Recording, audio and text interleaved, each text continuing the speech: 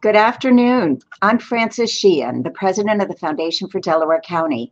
I have the honor of welcoming you to the first of what we hope will be an annual public town hall on issues of importance in Delaware County. The Foundation for Delaware County is the principal underwriter of WHYY's reporting on news in Delaware County. Today, our moderator will be Sandra Clark, the Vice President for News and Civic Dialogue at WHYY, our region's public television and radio station. Each year, we work with WHYY to showcase an important public challenge. Our goal? To educate and engage you on issues that we believe present significant opportunities to move our county forward. We've been planning this program since late last year as a way to present the results of the Johns Hopkins study and also to educate all of us about what it will take to set up our own county public health department. And then the COVID-19 pandemic hit. The work is even more urgent now, and so we're so grateful that you've all joined with us today. Leading the effort on the part of the county is Dr. Monica Taylor, a scientist, a professor, and soon to be the mother of a third daughter, as well as the vice chair of our county council. Dr. Taylor, the floor is yours. Thank you, Frances, and thank you to those on the panel and residents who are joining us virtually. Your input is greatly valued. Many of you participated in the public health study questionnaire and submitted your concerns and experiences. This helped us to determine the county's greatest needs and how to best support the public health of our community. The health and safety of our residents is Council's top priority. Unlike our neighboring counties of Montgomery, Chester, and Philadelphia, Delaware County does not have a county health department. We have seen concerning trends in public health through the years. The COVID-19 pandemic served as yet another example of how critical our county health department is to a densely populated county like ours. Just days after the election last year, we began the legwork to establish a county health department. A few days after the November election, myself and our new council-elects, Elaine Schaefer and Christine Ruther, and incumbent council members Brian Zidek and Kevin Mann created a dozen transition teams to gather information, identify key issues, and develop and recommend action plans regarding a wide range of issues and subjects relating to the governance and management of Delaware County. One of the transition groups was dedicated to public health. Beginning in December, as part of our transition process, Council worked with experts to identify the steps that needed to take place to create a public health department in Delaware County. In March, we were faced with the COVID-19 pandemic. The importance of a county health department was clear well before the COVID-19 pandemic, and responding to COVID-19 provided valuable information about the public health needs of our residents. During the early stages of the COVID-19 outbreak in Delaware County, the county was dependent upon the state for information on cases in the county, contact tracing, and for residents who tested positive, and guidance. A few weeks after the first case in the county, Delaware County entered into an intergovernmental cooperation agreement with Chester County, which identified the responsibilities of the Chester County Health Department during the COVID-19 outbreak. Under the agreement, Chester County Health Department provides coordination of increased testing, case investigation and surveillance, quarantine designations, and public health guidance to Delaware County residents. This has been vital in the prevention and testing of COVID-19 in the residents. Last night, Council took another step towards getting more information for our public health department. Council approved the request for proposals for an economic impact and feasibility study. This December, we anticipate having a strategic plan completed. And in the first few months of 2021, we will create a Delaware County Board of Health. In the spring of 2021, we plan to hire our director for the new Delaware County Health Department. And in the summer and fall of 2021, we will begin hiring personnel for the newly created health department. By the end of 2021, we hope, and our goal is to have a Delaware County Health Department that is operational. We have made enormous progress since we officially began this process, and that is a testament to the hard work of those inside and outside of government who have assisted us. In the coming months, we will continue to move forward with the timeline and plans to launch a Delaware County Health Department. We have a wonderful panel presenting to us today. First, we have Beth Resnick, Assistant Dean for Public Health Practice Johns Hopkins Bloomberg School of Public Health, will be presenting detailed information on the findings of the public health study. Rosemarie Halt, health policy consultant for Delaware County, will be giving an update on COVID-19 in the county. And Grace Gorenflo, principal of Gorenflo Consulting Incorporated, who is assisting with the creation of the strategic plan for Delaware County's health department, will provide a more comprehensive update on the creation of the health department. Those watching will have an opportunity to submit questions after the presentation via the chat. And thank you again for those who are participating tonight. I'd now like to turn it over to Beth Resnick for our first presentation. Beth. Great, thank you so much, Dr. Taylor, and thank you to everyone for the opportunity to be here and share the results of our Johns Hopkins Public Health Study. I'm also here today with my team, Palani Mui, and also Dr. Aruna Chandran, and we are happy to take questions afterwards, and also wanted to point out that in the handout is a executive summary of our report, and the full report will also be available to the public. So, and also I want to thank many of you, I'm sure some of you are on the town hall, that were involved in this study. We had lots of public input and great enthusiasm and support. So again, I want to thank all of those that have been involved, and we'll talk a little bit more about that. So first we'll go back in time, which July 2019, which now feels very long ago, was when we first were funded by the Delaware County Council to do our study. You can see the specific objectives here, but basically the point was to find out what was currently going on in Delaware County, looking at the structure of the public health system that was available, as well as looking at data around the health status of the county, and as well as getting public input into people's opinions, concerns, and interests around public health in Delaware County. And then ultimately we were to be developing recommendations based on our findings.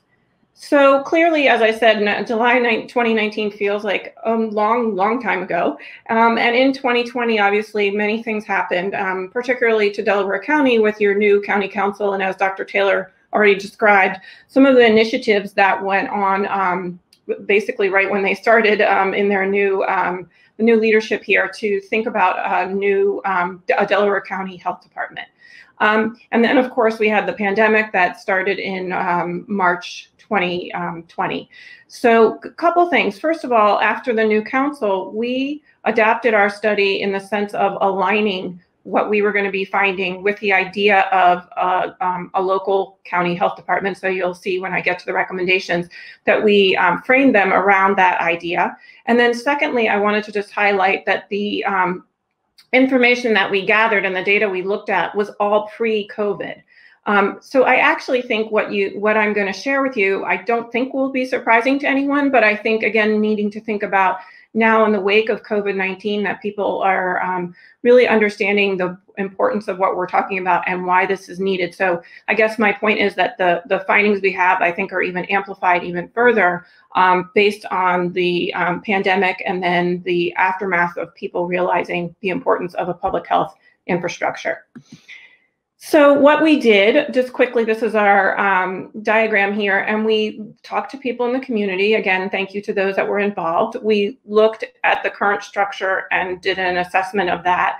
And then we also gathered data from a variety of sources to look at the health status and how Delaware County was doing in comparison to several other 7 different comparison counties, as well as the state of Pennsylvania and the U.S. as a whole.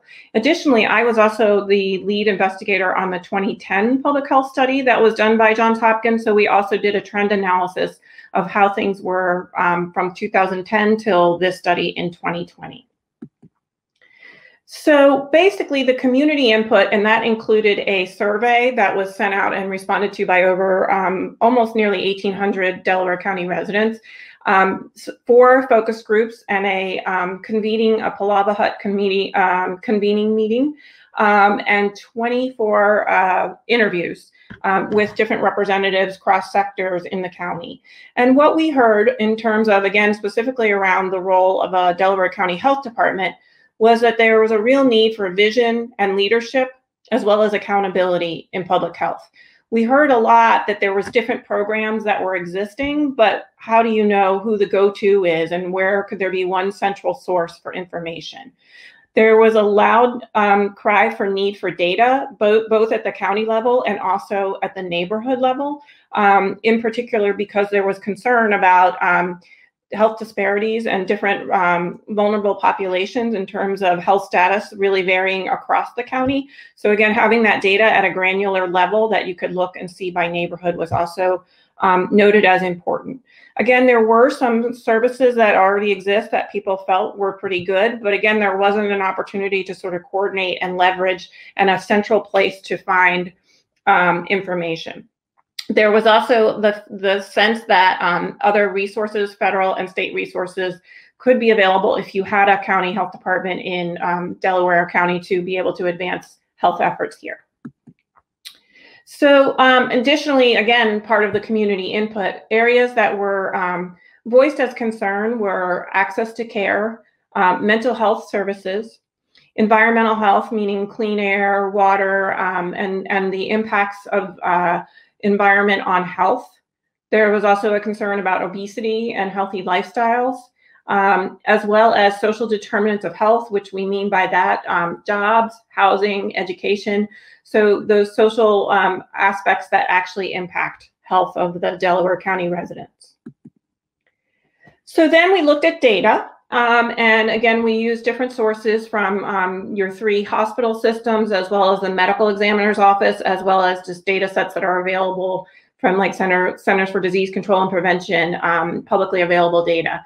So this slide, we're talking about what trends were improving in Delaware County. Now, I want to be clear, this doesn't mean that everything's great in these areas. In fact, in some of these areas, Delaware County might be lagging behind some of your neighboring counties, but the fact is that this is where, when we looked over time, there was an improvement in these indicator areas. So infant mortality rate, receipt of first trimester prenatal care, violent crime offenses, self-reported poor mental health, and binge drinking. So again, these were ones that over time have seen an improvement, but there is still work to do in these areas.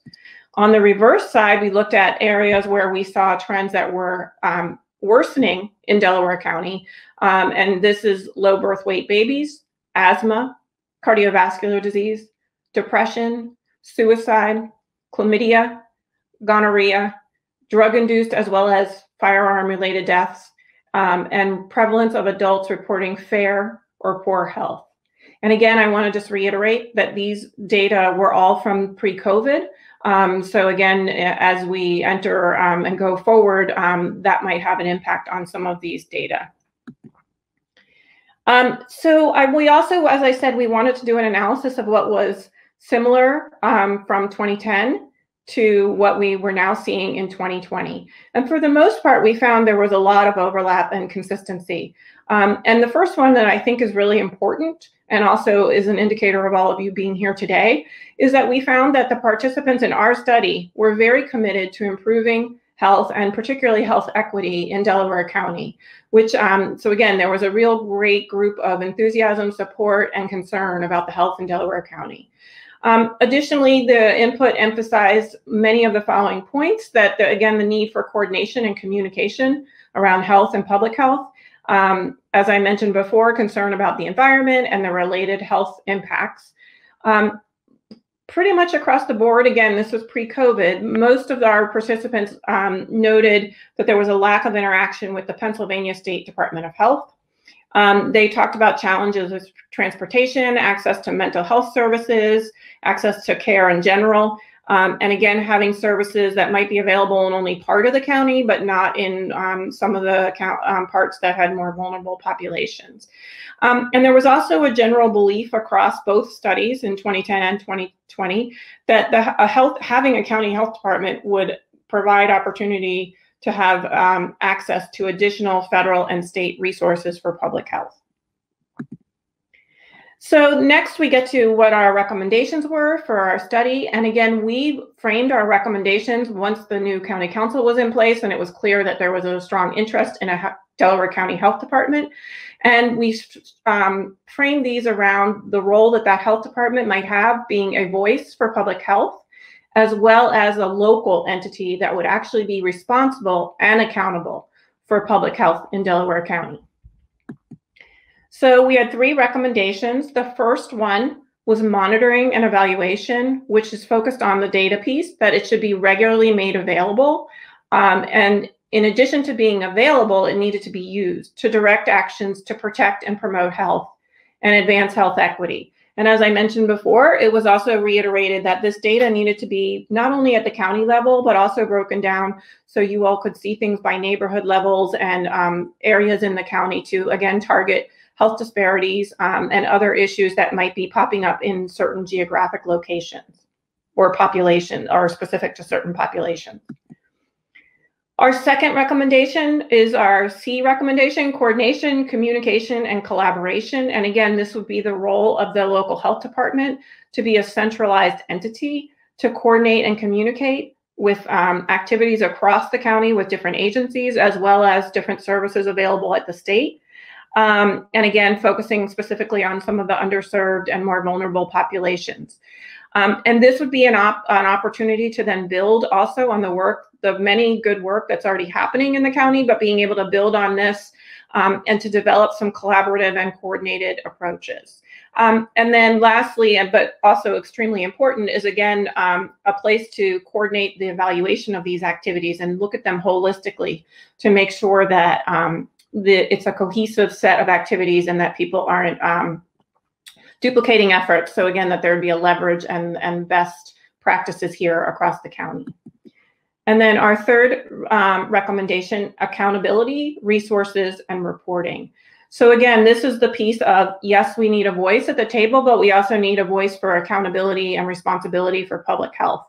And making sure that public health remains a priority. Again, in the COVID situation, of course, public health is on everyone's minds, but after that passes, public health still needs to be important and be a priority for the county.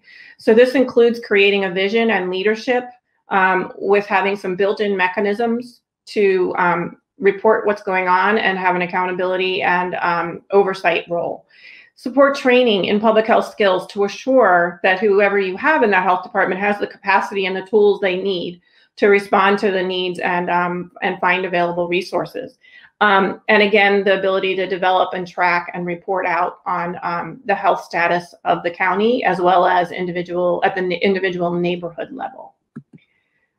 So I want to thank you all again for the opportunity to share. We are happy to take questions in the Q&A period. And as I mentioned, in the handout section is the executive summary of our report, and we encourage you all to look at that. And thank you again for the opportunity to be here today.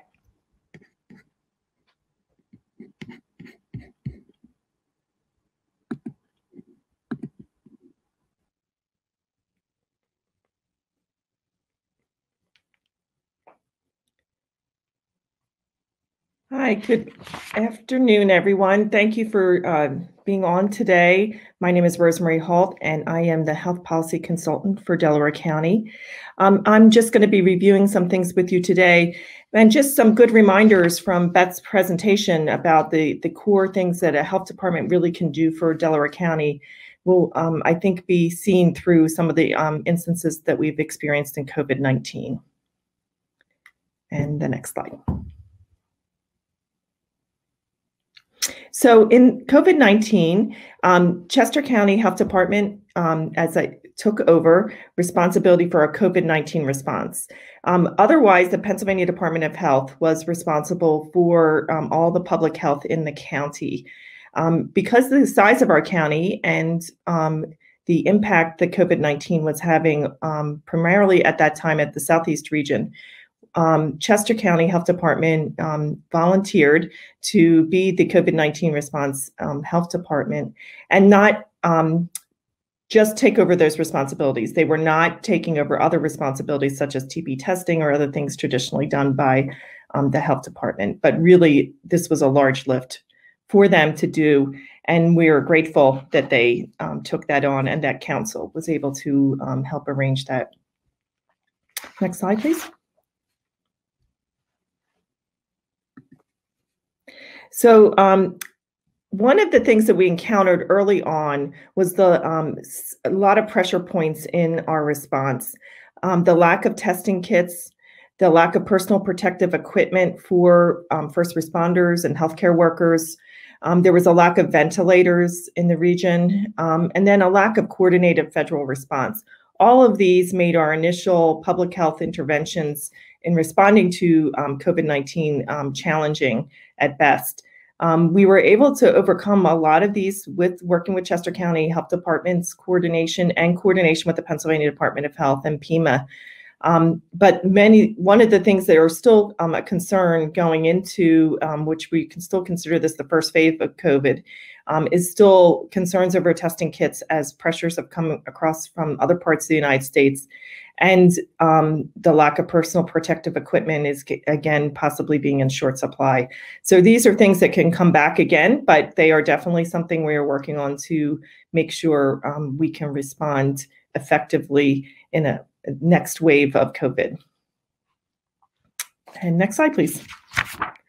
So Chester County Health Department's COVID response to Delaware County, as Dr. Taylor said at the beginning, had many aspects. So first, they're in charge of our case investigation and contact tracing.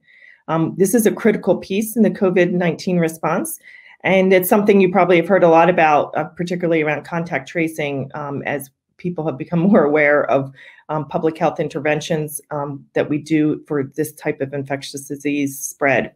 I'm going to talk a little bit more about that in a minute, but I also want to talk about COVID-19 testing and support. So Chester County has supported us in this, and we have been doing our own testing site in Delaware County. It's a mobile unit that will continue to provide testing to residents of Delaware County 3 days a week. And it's been very effective, and I think we're almost up to 1,500 tests done over the last several weeks. We think this is important to be servicing the neighborhoods that have been underserved in testing, and we want to make sure that those, particularly our essential health workers, essential workers in grocery stores and other areas of our economy, have access to testing that is accessible to them. The data collection analysis is really key as well, particularly for understanding what's happening today and what happens, in the past month. I'm looking at trends and analyzing them to see how we're responding. Is there pressure points? Is there other areas that we should be focusing on? Is there outbreaks in areas such as the long-term care facilities that we really need to keep a closer eye on? All of that data is really critical, and Chester County has done a fabulous job in collecting data, analyzing it, and putting it out to the community for their information. And that leads to public health and communication. And Chester County was able to provide a public health call-in center, which is still in operation. And that has really been critical for people who have questions, that they can talk to somebody immediately. It also has a 24-hour number if there was an emergency. And it really helps to coordinate the immediate needs of this type of COVID-19 response. Support and guidance for long-term care and hospitals continues on and was essential at the very beginning of COVID, when those particular areas were having a lot of difficulties responding to COVID just from the sheer volume of people being impacted. So with the support of the Pennsylvania Department of Health, we have been able to work with the long-term care facilities and the hospitals.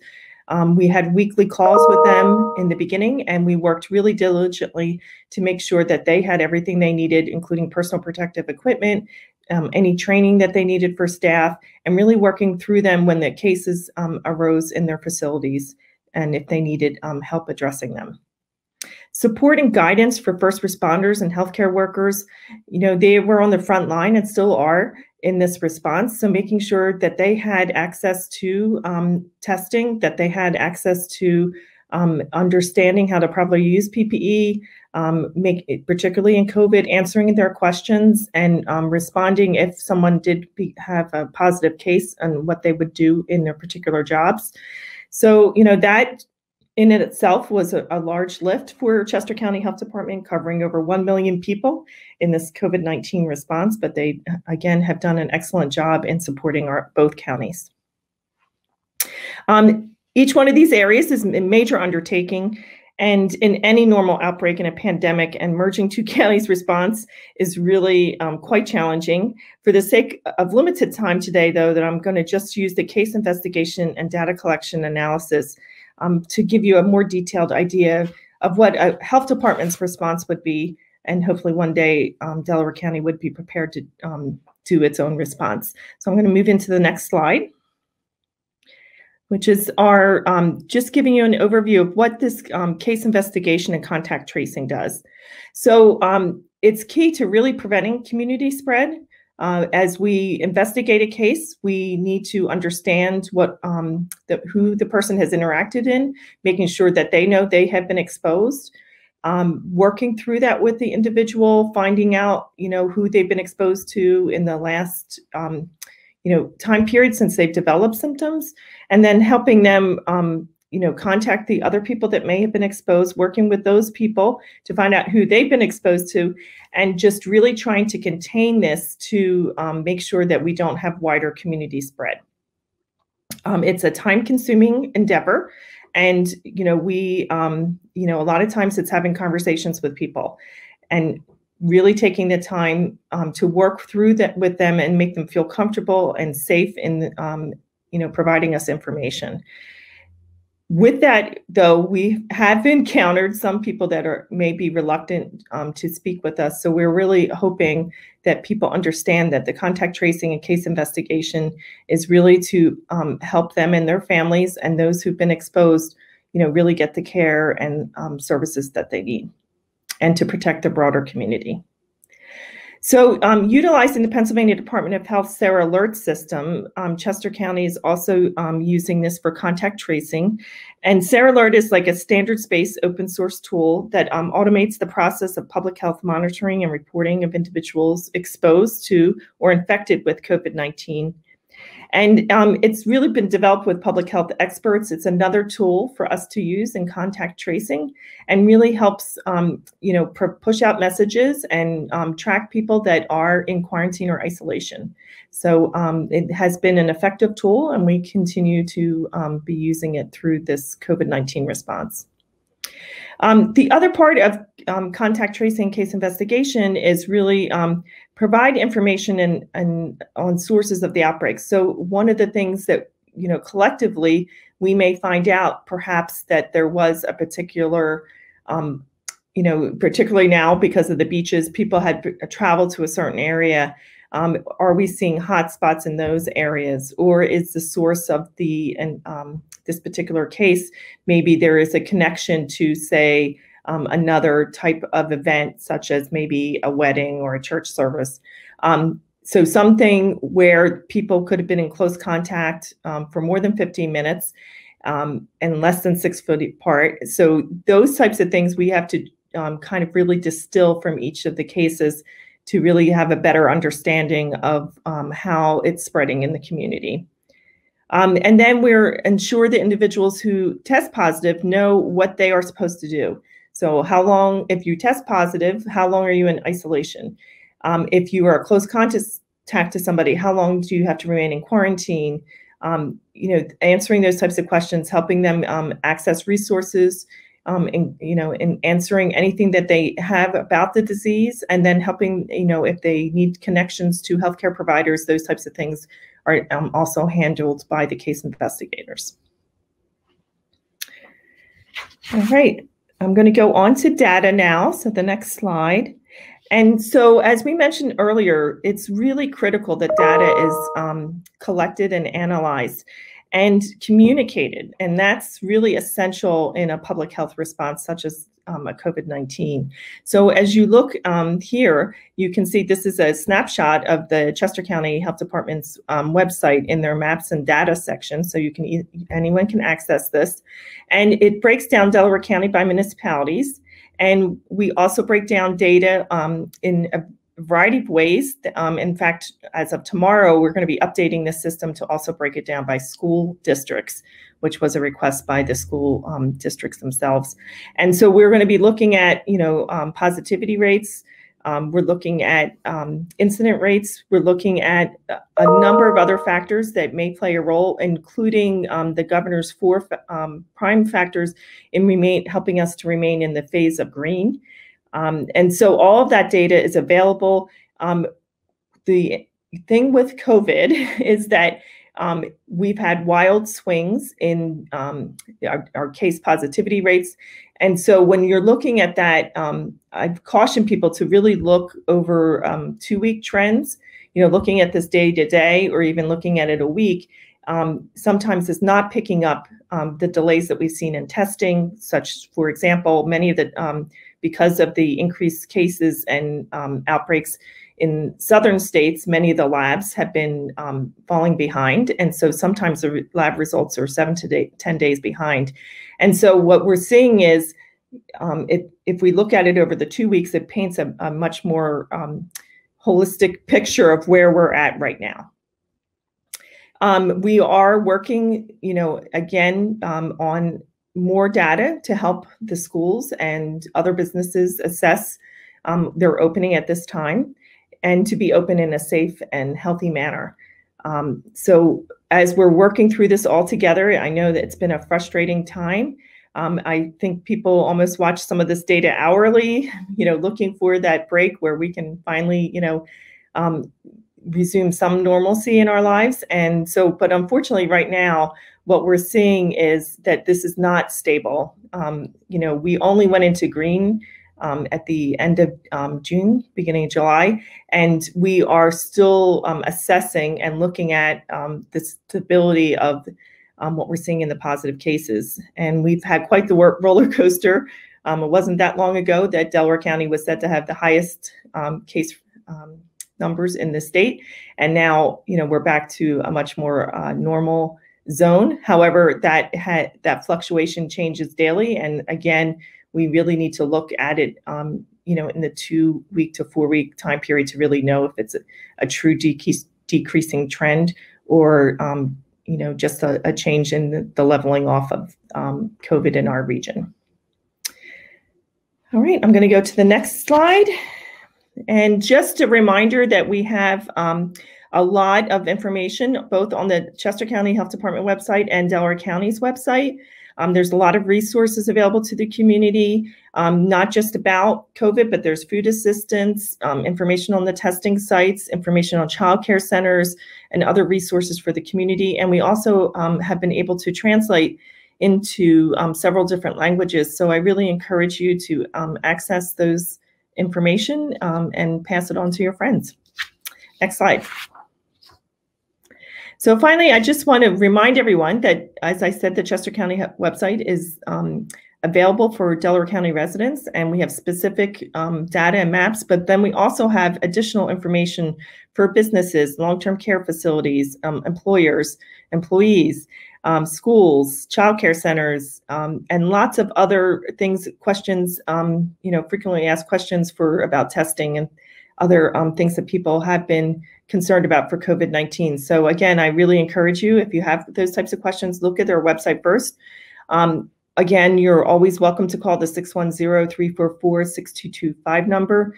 And if there's something that we can help you, or if there's if you're worried, if you've tested positive and haven't heard from anybody, that's the number you call. Okay. And that's all I have today. I'm sure there'll be lots of questions, and I'm going to pass it off, I think, to Grace.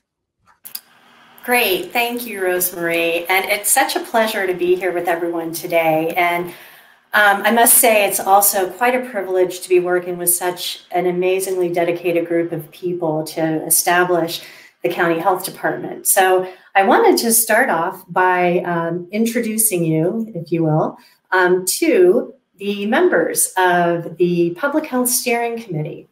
Next slide, please. You will see here a list of the individuals who were appointed by the County Council in May to serve as the Public Health Steering Committee, and they are charged with developing a set of recommendations on programs and budget for the health department. You can see here on the list that Dr. Taylor is the chair, and two of the panelists, Frances Sheehan and also Rosemarie Halt, are also serving on the committee. They are thankfully not beginning from scratch. Dr. Taylor mentioned at the beginning that the new council established working groups back in November, and the transition working group on public health developed some recommendations to assist with this effort, including pulling together some health priorities as well as other kinds of recommendations. They are also, the Public Health Steering Committee is also building on the momentum from work on a health department that's been done for quite a while by the Foundation for Delaware County and the League of Women Voters, and also the Hopkins study. So they have a lot of great material to consider as they move forward with their work. I also want to point out that a lot of these folks are coming from organizations that are directly involved one way or another with the pandemic response. And so I just want to express kudos to everyone for dedicating time and effort to serve on this committee at this particular point in time. Let's go ahead to the next slide, and let's talk about the broad vision for the county health department that the steering committee has. Now, they're in their beginning stages of work, the very beginning stages, and what they've started with is learning about the national framework for a modern public health department. They're very committed to making sure that the health department that they recommend is one that reflects the needs of public health in the 21st century. And you will also see, as I start talking, that I'm going to be essentially repeating the concepts and the recommendations that Dr. Resnick shared from the Johns Hopkins study. So let's start by talking about the focus on the foundations of public health. I think it's helpful, of community health, I think it's helpful to think of the community like a building. It depends on a strong and stable foundation. So things like quality education, safe and affordable housing, work opportunities, access to quality care, all of these provide the foundation for positive health outcomes for everyone in the community. The mission of public health is to build thriving communities. So the focus of the public health department is on all these foundations of public health. Next on here, you can see a piece about data. And when it comes to data, think about public health experts. And I'm sorry, let's go back. Let's think about public health experts as diagnosing the health of each community. And they do that by listening to people who live there, and then they use data, evidence, and research to offer solutions. This is like GPS navigation, if you will. Just as GPS helps you visualize and navigate complex terrain, public health experts draw on a wealth of data to help chart out the best routes for where their community wants to go. And as Dr. Resnick described, it's really important to have a lot of very local data. And there are data sets that are out there already and need to be analyzed. And there are other data where it's a matter of doing very much what the Hopkins team did, talking to the community and doing focus groups and interviews and getting that kind of data. But as an example of the need for very local data, in Delaware County, there's almost a 20-year gap between average life expectancies, the low and the high of average life expectancies. The low is 66.9 years, and the high is 86.2 years. So it's important to understand where those communities are, and that's done by census tract. So a really good example of very, very local data. Another very important role of the health department is to help organizations work together.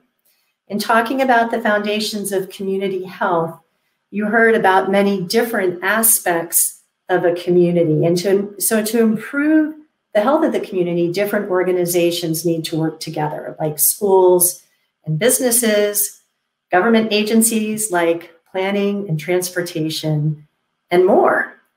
The foundations of public health involve all of these organizations and involving them, regardless of whether or not they understand how they impact health.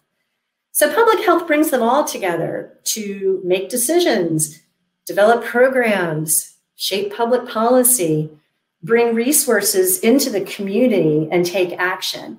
And that's a really important piece to talk about, is bringing resources into the community. Public health's responsibility is not just to try to get grants for the department. Their work is to help bring resources in to benefit any effort that will have an impact on health. And as we know from foundations of community health, there are a lot of them. So the last 5 points on here that you see are the core services of public health.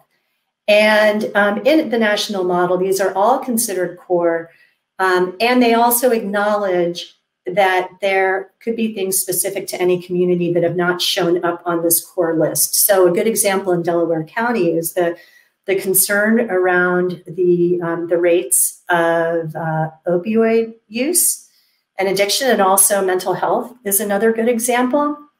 When we look at some of these other core services, clearly COVID-19 is a great example of communicable diseases, and what it takes to control them is described by Rosemarie. And also this would refer to sexually transmitted infections like, and which would include gonorrhea and chlamydia, which are on the rise, unfortunately, in the county. Promoting healthy lifestyles refers to basically to every healthy thing that we know we're supposed to do. The top 3 causes of death in Delaware County for the entire population reflect the same as those in the nation. They are heart disease, cancer, and stroke. And so promoting healthy lifestyles means addressing things like nutrition and diet, physical activity, tobacco use. It also involves violence and injury prevention. And the number 4 cause of death among the Black population in Delaware County is assault or homicide. And I will also point out that this is in contrast, stark contrast to the white population, where that is the 20th cause of death. So again, very important to understand both exactly where things are happening in the community, as well as taking a very individual approach and working with other sectors, in this case, criminal justice, as an example to address these things. Supporting the health of mom and babies is another critical core service. There are so many wonderful organizations in Delaware County doing this very important work. And yet, unfortunately, there continue to be problems with worsening problems with low birth weight babies, as well as premature births, as Dr. Resnick said. And the other thing to point out is, despite the improvements in infant mortality and first semester prenatal care, there is a significant disparity between Black and white babies when it comes to infant mortality. That Black babies die at a rate 3 times higher than that of white babies. Maintaining healthy environments refers to clean air, pure water, safe food, green space, walkable places, those kinds of things in the environment. And connecting people with high quality health care.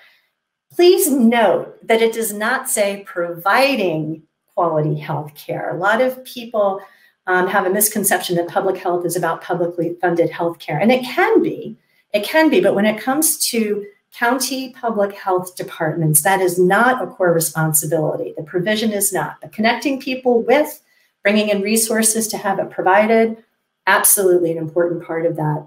And there are a couple of things that don't show up here. All of these core services need to be supported by specific competencies. For example, emergency response, communications, health equity, and partnership development. So these are other skills that public health professionals in the community need to be as effective as they can be in fulfilling their charge. And then finally, I would also mention that great work is being done in Delaware County already to address all of these core services. And I won't mention any of them for fear of forgetting anybody or not. I don't have time basically to mention all of them. So the work of the health department is not to take the place of any of those. Rather, it's to work with them together and to coordinate efforts for, to make the county as healthy as possible. So in my final slide then, let's talk really quickly about the steering committee and its next steps. So the next step that they are going to take is to study the data provided in the Hopkins study, as well as the study done by the transition committee. And after that, if we could go back to that slide, they'll be creating a strategic plan in September, and this is where they will develop at least the initial mission, vision, and values for the health department, as well as priority health problems to address. Also make sure that they are communicating and have a plan to communicate with strategic partners and otherwise provide strategic directions for developing and launching the health department in its first year or two. They'll also be developing very specific program plans, as well as the budget and the staffing plan and any policies to go along with that. After that, they will be vetting the draft plans both with their partners, so the important public health partners in each of the areas that are served and that touch on the core services, as well as providing an opportunity for community input. Again, it's very important that the health department listen to the community. And then finally, they'll be ready to submit their recommendations to the county council. And as Dr. Taylor said at the outset, then the step after that will be to establish the Board of Health.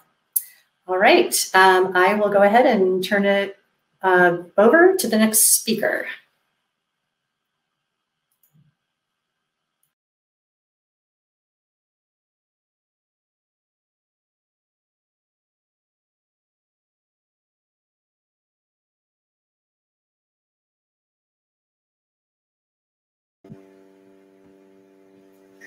Hello, everyone. I believe this is the time where everybody is coming back on, and we are going to open it up for our question and answer session.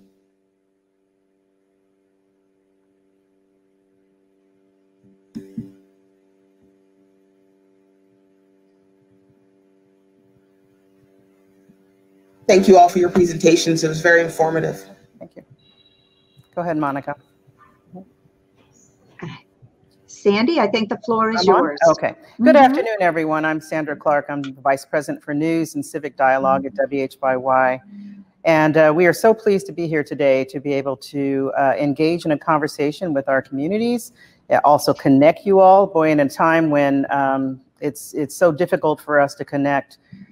Months ago, when the Foundation for Delaware County came to us and asked us to work with them on this conversation, none of us could have anticipated the pandemic. And we knew that this was going to be an important conversation, and never more than now. So we look forward to engaging conversation. I see a lot of questions are coming in. We received, before the webinar, 40 questions already. And so I will be rolling those questions through to our panelists. And we want to thank all of you for participating in this conversation. We know that this is of high interest to many people in the county. So I guess I'm going to just start with a really obvious question is that given the many needs and many things that public health departments serve, why has it taken so long for Delaware County to have a public health department? Did I just throw out no, I might take that Who one. wants to take that one? I've been working on it for about 15 years. There's a lot of factors in why Delaware County doesn't have a health department right now. One of which is, perception. A lot of people perceive that, we actually a lot of people believed in, including many doctors, that we actually had a health department. And so for a long time, people didn't even understand that we didn't until you actually needed a service. Or something arose that the county wasn't able to respond. And there's been lots of those instances over the time period. And then, as unfortunately, as we've seen nowadays, things get politicized. And the view was that if you were a Republican, you are against public health. And if you're a Democrat, you're for it. And I'm not saying that's right or wrong, but that's some of the perception. And I think there was a lot of other factors, and it really does take a community movement. And I applaud, Dr. Taylor and the other council members for taking this on. They ran on part of getting a public health department, and people responded to that. And I think a lot of factors changed in the county as over time, and a lot of the risk factors that Dr. Resnick and her team established has been longstanding, but we aren't seeing them get better. And I think people are wondering why. And and other groups worked really along, League of Women Voters and other groups in the county have been touting this issue for a long time. So I just want to call out Dr. Plotkin, who in 1969 established the first study of public health in Delaware County to try and get a health department, and he recently passed. And I just remember him because he was a pediatrician in the county and really cared. And there's been a lot of movement. It just took, I think, all the stars aligning. Yes. All the forces have to come together: philanthropy, government, the community, and unfortunately right now a crisis. And Dr. Taylor, I know that you have said before that you anticipate feedback, pushback, and how have you responded to that? Because even with all of these forces, we know that there's still, it's not a done deal, and you're still out there talking to the community. So how do you respond to the pushback? Well, actually, I think because of the situation we're in right now with the pandemic, we haven't had as much pushback as we were originally anticipating prior to that. And I think a lot of the pushback is just people not understanding things about the financial costs, those type of situations. And one of the things we've been trying to do is trying to be as diligent as possible and take every step and make sure we keep the public informed as we take those steps. So when we hired a strategic planner, we made sure the public understood. We've been talking about the economic impact study. We've been talking about this needs analysis. And so all of these pieces, we're trying to keep the public as informed as possible throughout the process so that they have the answers that they need in order to support it. And we're trying to make sure we're communicating and getting as much public input as possible. Thank you. In terms of the engagement of the public, I know you touched upon that. You all touched upon that, but can you tell how involved the public has been and in what means you were able to reach out to the public? I mean, you have a very diverse county, economically, ethnically, racially. So how was the public involved or communities involved in the research? So I can answer for the Hopkins study, and then I don't know if Dr. Taylor or Grace want to take on the transition teams and all of the other work you all are continuing. But in the Hopkins study, we had the online survey, which also was offered in hard copy as well. We partnered with the library system and the senior centers to have it available both electronically and also in hard copies. And as I think I mentioned, we had almost 1,800 responses. In our full report, there is a map for where the surveys came from by zip code. And the majority of responses were from people in the center of the county, and the more wealthy tended to be more white residents. That was the majority of respondents. And that's outlined fully in our report. We did have 4 different focus groups that were, 3 were open to the public. 1 was for people that were already involved in public health professionals in the county. And then we had the convening meeting with the, we partnered with the Multicultural Family Center for a Palava Hut convening meeting in Upper Darby. And then the 23 interviews that we had were with various stakeholders that were recommended to us by people that were working in public health in the county. And then as we went through each interview, asking people for other suggestions. So that was our outreach efforts for the study. And I don't know, Dr. Taylor wants to add more about the transition teams. Yes. And then for the transition teams, one of the things we did as a council prior to being sworn in was we put together transition teams, as I mentioned earlier. And for those, we actually solicited volunteers from the community, from anywhere and everywhere in Delaware County. And we purposely tried to get a broad spectrum on each transition team. And we definitely had a large group that was very engaged and from all over the county in our transition team that was focused on public health. And then I guess going forward, one of the things that we've been looking at is with Grace is we have a communications plan and are planning out our meetings with the community members and specific community groups all around the county to try and make sure everybody's engaged. We take input from them as the steering committee puts together that strategic plan for how our health department should work. Great, thank you. I wanted to ask Palani and Aruna, so the next step is data, right? The first step was data. Given that, this was done pre-pandemic, again, no one could anticipate that. How confident are you all in the data that you have now? And are there any areas that you feel you need to revisit given the pandemic? Thank you for that question. I think there's no question that when you're really trying to examine the views of a community, a major change like this has really opened, I think, all of our eyes to public health in a way that it hadn't before.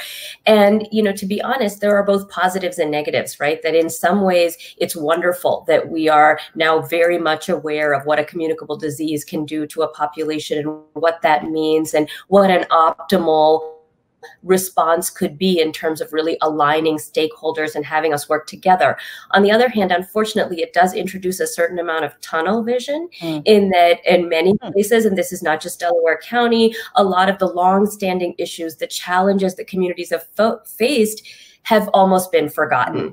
And so, as much as we were a little bit thrown, knowing that our study was sort of transitioning a pre-pandemic and a post-pandemic time, in a lot of ways, we really felt it was a strength that so much of our data collection happened in the quote unquote normal period, when we really think about the broad breadth of challenges and the different kinds of interests and focus and everything else that people have. And I applaud Grace in her presentation and really focusing on not only specific areas of health challenges, but the disparities and all of the within Delaware County challenges that you can see. And that's where a health department can play such a vital role in being able to break down not just what does a county look like overall, but also what are those spaces within the county and what are different people facing within a county. So I think that while, we would love to leverage the momentum that the pandemic has given us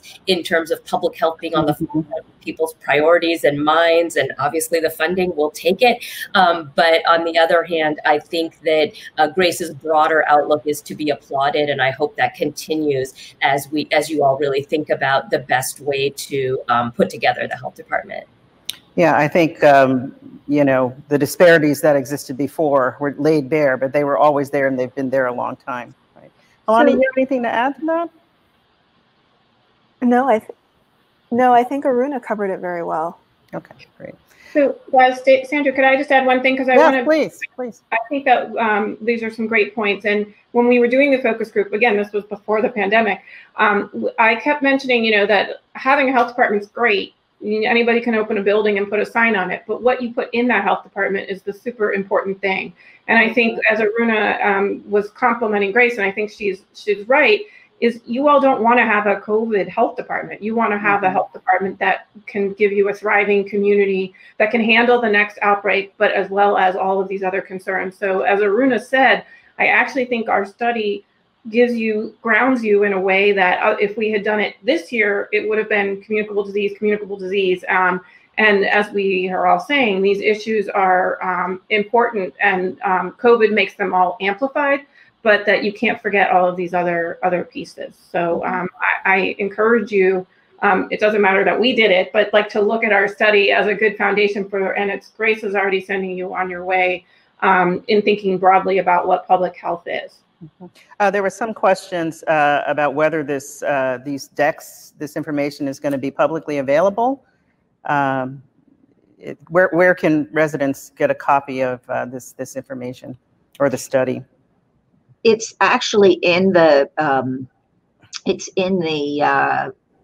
handout right there. If people it's been posted. Top, right, it's been posted, and the Foundation for Delaware County has it on our website as well. Yes, and so does the county. So the county has it on the page on our webpage also. Okay, can you repeat those websites where people can access that? So the county's webpage is delcopa.gov. Okay, and Francis? And the foundation is delcofoundation.org. Okay, thank you. Hey, Francis, I wanted to ask you a question because, you know, I know that you all, like so many of us, almost all of us, have had to pivot and really think about, you know, how you serve the needs of you know, people who are in very dire situations. And I know you all created a COVID fund, but what are you seeing and hearing in Delaware County, you know, in terms of the situations that people are living in and what their needs are? I think that, well, a couple of things. I think the unemployment issue and people are really struggling. Food security issues are very, very significant. I don't think they're going to get any better. I think that really needs to be addressed, the whole emergency food system in the county. But I also, I think we've been struck at the Foundation for Delaware County, how many nonprofits have come forward that are really trying to fill the gap. They're really trying to figure out how to help with that issue. And yet are really struggling, you know, underfunded, under-resourced. I think that one of the values of having a public health department will be bringing some of these organizations together, identifying and investing in some of the nonprofits that could really help to rise to the challenge, so that next time we do a study, we're able to really tap into the minority communities and find the, you know, get good feedback, so we have a richer response and do a better job of identifying the needs. I think Hopkins did a phenomenal job. The study's excellent, but I think if we actually had our own health department, we'd really be tapped into all those communities. Thank you. Well, one of the things that was highlighted in the study was about the need for cultural competency. You know, obviously that's a very important need in terms of reaching communities and really even just talking about the public health needs and services. But what does cultural competency look like in the public health world? Grace, do you want to talk a little bit about that? Sure, I'd be happy to. I think the very first thing I would say about cultural competency is turning to people with lived experience when it comes to addressing specific health issues that are relevant to different populations. And that means, and when you think about community organizing, it also means really lifting up the voices and the organizations that represent populations of particular concern. Cultural competency also means that the staff of the health department will reflect the population that they serve. I think that when I look at the website for COVID resources, it is wonderful to see all of the information available in so many different languages. And I think that is an important piece of this. And the other piece is to take it a step further and make sure that the work is being done by and informed by people from different cultures in the county. Yeah. And I see you have information in multiple languages, which is really important. But, you know, those credible voices within the community really matter. We're doing a great amount of work at WHYY over the last several years on that very thing, because representation matters. I wanted to ask a question about, you know, money, right? Nothing comes for free. And several questions we've had are really about, you know, is this going to be a burden on the taxpayers? Is there expectation that the state will contribute, federal government will contribute? Do we have any sense of that yet? Yes. So one of the things that we have just actually last night in our public meeting, we have approved as a council to go out for proposals, an RFP for an economic impact study. And so that study will bring back the information to council, where we will have information on what the budget would look like, how much it would cost for a health department for a county our size, and then how much funding we would be getting from the state and the federal government, and kind of putting that all together so that we can understand the full economic impact. How long do you think that study is going to take? I'm sure that's a top of mind question for many residents of the county. Well, we're hoping that it'll be done by mid-fall, probably, somewhere around there, so that we have that information along with the strategic plan, and our steering committee also has that information. I wanted to ask a question about trust in information, because you know, in our journalism world, we are managing misinformation as much as we're managing information, right? And if there's ever a time when our communities need vital information, it's now. Is there a trust issue in public health communication of really connecting with communities and actually now starting a whole new department of convincing people of the need for that? I might just comment on that, but I'll leave it up to everybody else because I'm sure everybody has comments on this. But around one of the things that we have seen in COVID is really ensuring that people do have trust. And it's challenging right now because, one, there's a lot of misinformation out there, and there's a lot of fear. And this is something that, you know, people haven't encountered before. And so, you know, a lot of it is communicating and having, you know, public information widely available. That's why we put everything up on our websites. And then, but also trying to reach out to the communities. And I think the one thing with our testing sites, our mobile testing sites in Delaware County particularly, is making sure that we're accessing the communities that feel that they might not have had testing before. There's been a couple testings in the city of Chester, and we're hoping to launch one next week with a private partner. So I think it's really just looking where the needs are and responding, but being, you know, as Grace was saying, it's really important that we're meeting people where they're at and responding to their needs. I think Dr. Taylor and a lot of the county has been really working, for example, Francis brought up the food insecurities. And so we've had many food drives. There's been a lot of different supports to different communities, like the homeless groups in Upper Darby. So it's really trying to figure out how are we really listening to and finding out, but it's not just the loudest voice. We have to make sure that we're listening to those that don't have a voice. And I think that's the challenging part for everybody now. And then, you know, people are homebound a lot. And so, you know, there's a lot of people that may not be able to connect to services. And they're the ones I truly worry about. Thank you. I'll just add quickly to that I think a lot of people don't understand that public health is science-based. And what public health does is driven by data and evidence-based programs. And I think the more the public comes to understand that that is the foundation of public health, I hope the more credible in general people will view public health departments. And I'm not saying this specifically about Delaware County, I'm talking about generally across the country. Yeah. And just to add to that, I think that's actually, again, the case for why we need a local health department, because you're much more likely to trust your neighbor, or, you know, making sure that this local organization has trusted people on its board, involved in its staff, that, community partners, then you're just in a much better position to be able to make a case for the science that's behind public health. This is such a big global issue, distrust in science, miscommunication about science and health. And the more we on the local level can be making the case for public health, I think the more effective we're going to be. Yes. Yeah. We certainly see that in journalism, right? I mean, there's a national discourse, and then at the local level, connecting to things that impact people's lives. I mean, there's sort of a different feeling about that. This is also on top of everything else when we're collecting data for the census. Do you have any sense of participation in the census? And also,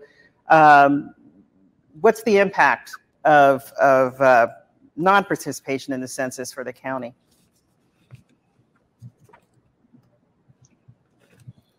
Well, I will just say that we're nowhere near where we need to be, particularly in communities like Chester. And we've had a really vigorous complete count committee for the county that, great volunteer organizations. The United Way helped us launch a census action fund, and we deployed over $100,000 to nonprofits in the county to get the word out. But it is a real problem, and there's been so much confusion because, of course, with the COVID lockdown, everything stalled. Then people thought they had till October 31st. Now they only have till September 30th. We really need more people to be engaged. We need people to fill it out because it is going to significantly impact funding for a variety of different services at the county level. Yeah. Oh, I'm sorry. Go ahead, Grace. I was just going to say that in addition to funding, right, because funding formulas are often based on population, there's also a tremendous implication for health statistics. It's one thing to be able to count the numbers of various health conditions. It's quite another to understand the rate at which a health issue is occurring. And this is particularly true when it comes to looking at disparities of health, between different populations and health outcomes. Yeah. Can I ask what are the efforts within the county to increase participation? What's happening now?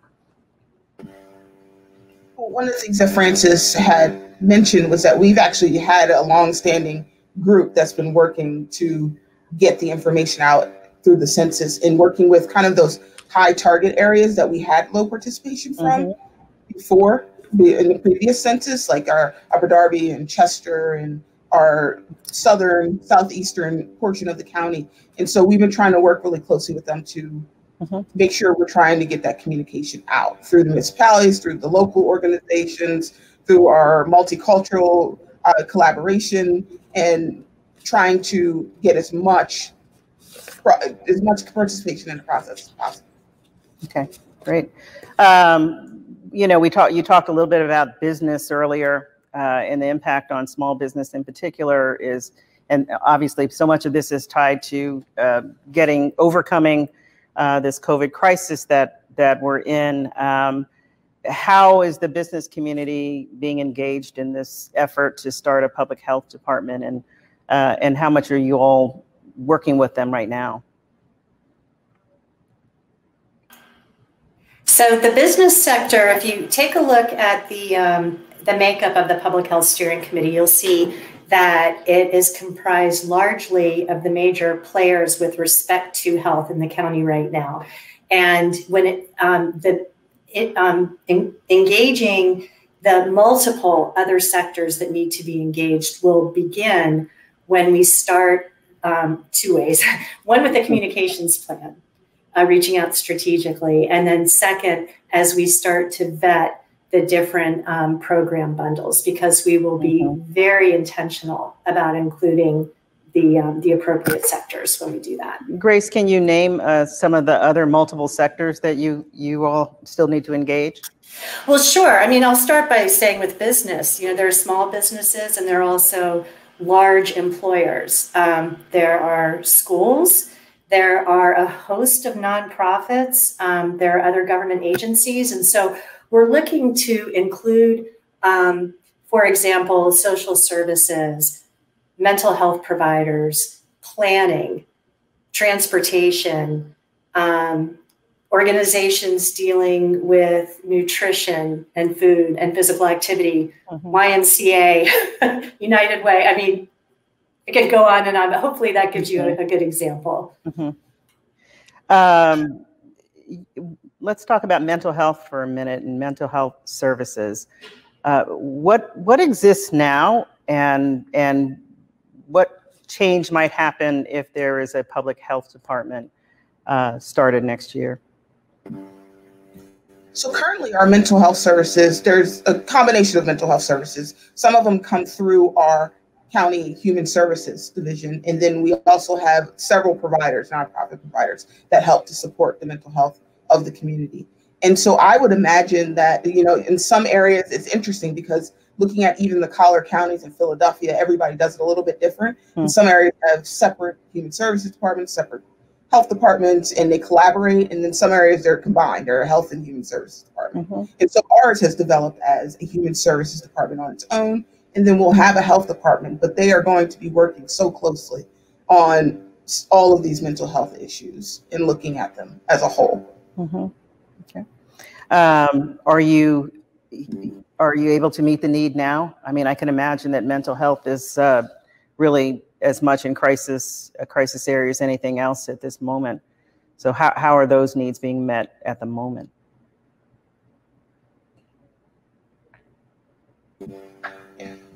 So currently, yes, and I mean, we are meeting a need, but I think that you can always find areas for improvement on mental health supports. And as you could see, some of the issues, looking at the study and the trends, we are worsening in some of the areas of mental health.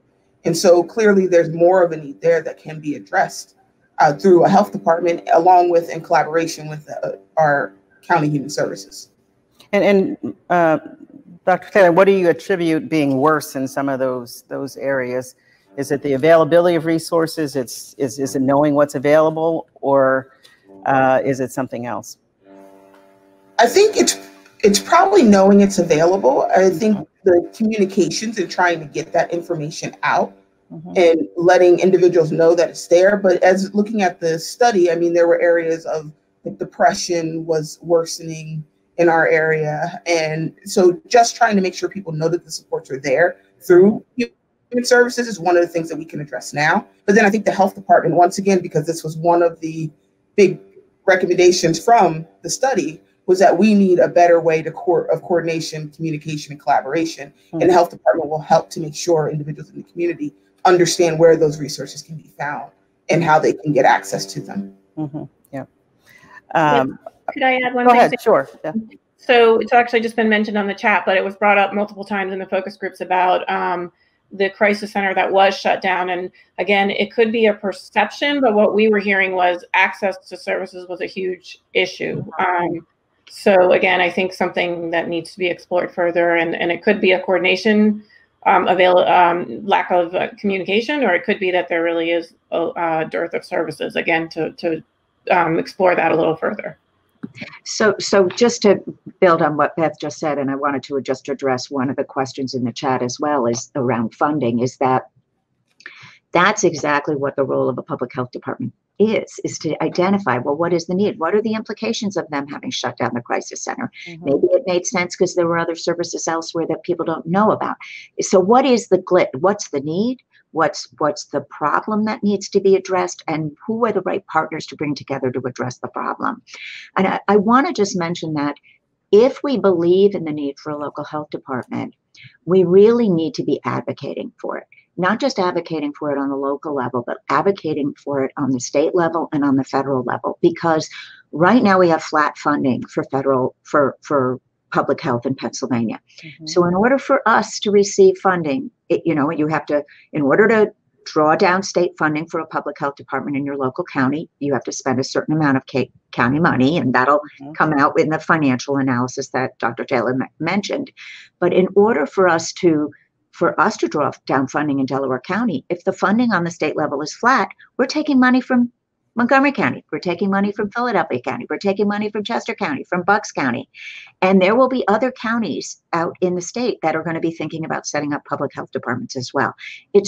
There are states in the country where every single county has its own public health department. Indiana, Colorado. We are one of the only states that has virtually very, very few public health departments. So if we really want to beef up the public health infrastructure in Pennsylvania, we need more funding to be able to do that, whether it's federal funding, whether it's state funding. That is really a big, people have got to start advocating for that, because it's without that advocacy, there will be pushback. There will be people who they do not want investment in public health. They don't want to be told what to do. And that's, we can see right now, people are ill, people are dying, our businesses are suffering, the school openings are confused, and we need to be investing in public health in order to address all of those problems. And that's going to take citizen advocacy, citizen input. Yeah, I was just about to ask that question, Frances. Is this your call for citizen advocacy as opposed to something else, right? Well, we really believe at the Foundation for Delaware County that if you really want to have a healthy community, citizens need to be involved. Nothing can be top down. You really have to have everybody at every level engaged. And this is no different. I wanted to go back to the study for a minute. Were there any surprises in there for anyone? And you know, and did Delaware County, studying Delaware County, how was that different from someplace else? So honestly, there really wasn't any surprises. And again, I think doing the 2010 study, I think what came across clear was that there is certainly a core foundation in this county of people that are really dedicated. I think you can see this on this panel. And as Rosemarie was involved in our first study, you know, that people have been working on this for a long time. You know, again, the health status issues, again, I don't think there was any surprises. You know, in a urban type area where you guys are located outside of Philly, you know, that you would be having a lot of issues. I think you're similar to other communities in those challenges that you're facing. Again, communities that have diverse populations and different incomes have a lot of disparity. So I think what you're seeing in Delaware County is not that different from other places, but that doesn't mean that, you know, and it's very admirable that you all are taking this on and wanting to address it.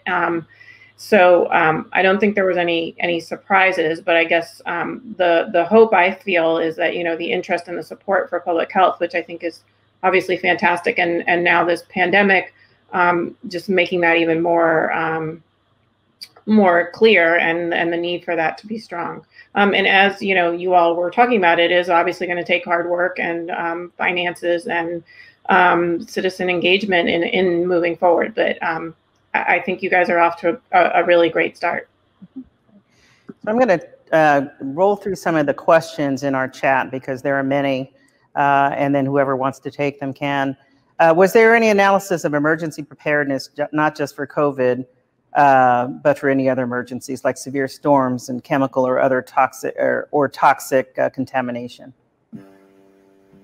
So looking at the emergency preparedness, that would be a combination between, once we have a health department, there will be an emergency preparedness person within the health department, but they will work really closely with our Department of Emergency Services.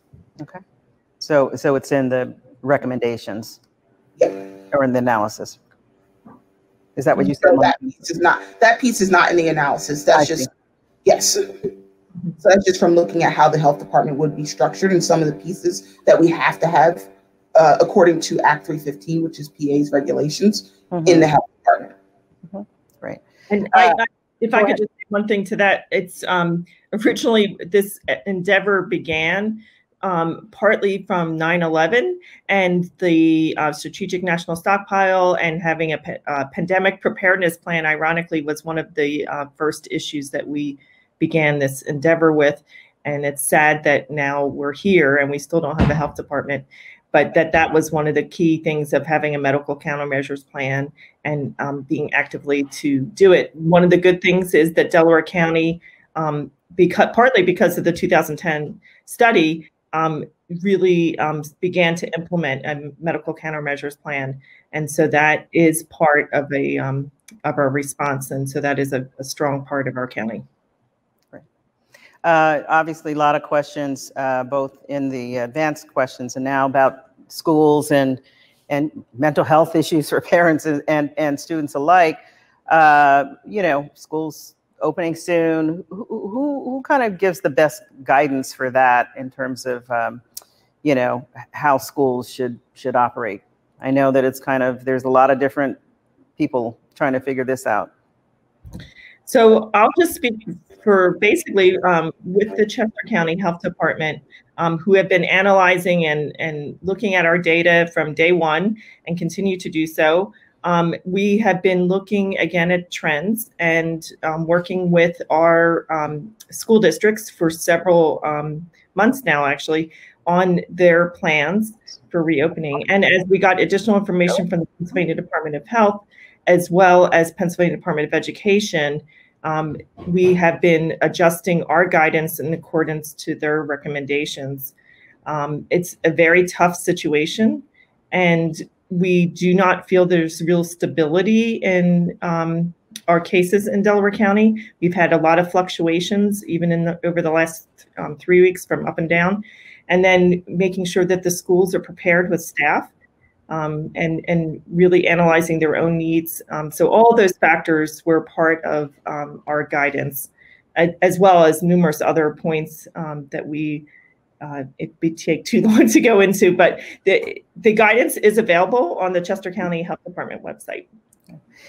Is there any positive signs? I know you did kind of a quick run through on where COVID is and testing is now, but any changes in sort of quick result testing, and that might give us more information quicker for some of these decisions to be made?